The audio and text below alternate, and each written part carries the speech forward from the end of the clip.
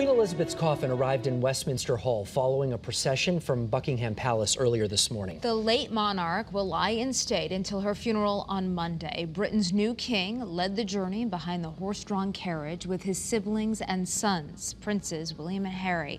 Massive crowds line the streets across central London, too. Yeah, many people waiting many hours right there to get a glimpse. Joining us this afternoon with more on some of the security issues and logistics is Bobby McDonald, a former Secret Service agent to President Joe Biden and now a criminal justice lecturer at the University of New Haven. Thank you very much for being here this afternoon. Mark and Stephanie, good afternoon. Nice to be with you. It's interesting. We saw the procession today. Obviously, this took a lot of planning. I would imagine this has been in the works for quite some time. What are your thoughts when you see that? What went into that? Well, you're exactly right. Here we have an event that's been planned, rehearsed, and tweaked for the better part of 70 years since she was coronated. So you've got every movement is meticulously rehearsed and planned.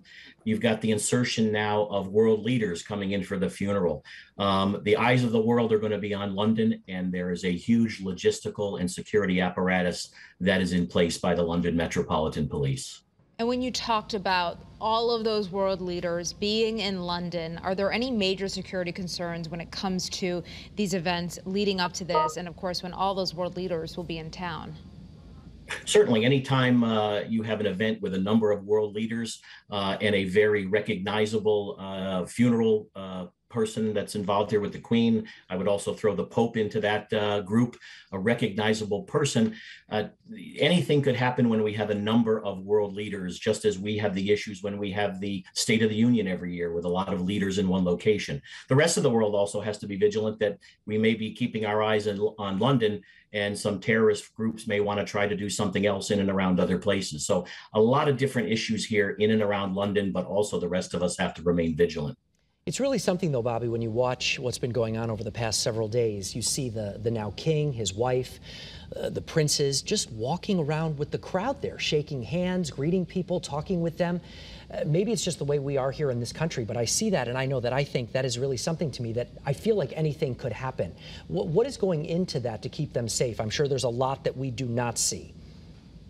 Huge concern there. You know, the Brits and the royal family like to do a lot of, I would call outdoor things, riding in open carriages. I believe they call those walkabouts, where they go out and greet the crowd. You know, with that number of people in and around Buckingham Palace or in and around the cathedrals, it is virtually impossible to screen everybody and make sure that the entire area is safe. So you're going to have upwards of 10,000 police officers involved in this event. You're going to have approximately 2,000 military personnel. They're going to be watching every tube station, every cathedral, every royal park. All sorts of areas are going to be watched with the utmost number of police that they can get involved, as well as intelligence gathering from different groups. The Brits are very good at intelligence gathering, and I'm sure that, again, as the Queen has gotten older, these planning purposes, these planning meetings, I should say, have happened at a more frequent pace than maybe 20 years ago, obviously knowing that something was going to happen at some point. All right, great insight. Thank you so much. Bobby McDonald, security expert. We appreciate it, from the University of New Haven. Nice being with you. Thank you.